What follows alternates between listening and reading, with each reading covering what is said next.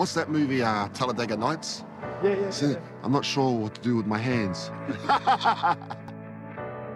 In the last lockdown, I was trying to, get everything done and spread it out in terms of yard work, spread it out over the time, but I ended up getting everything done in a couple of days because I just went so hard and treated it as a workout.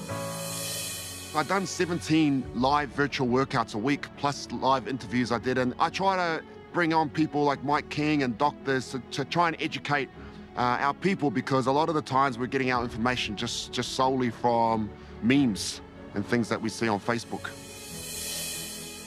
When people say COVID isn't real, it makes me feel just so mad and upset. Don't go and get your advice from memes and on Instagram and Facebook and people that have absolutely no idea.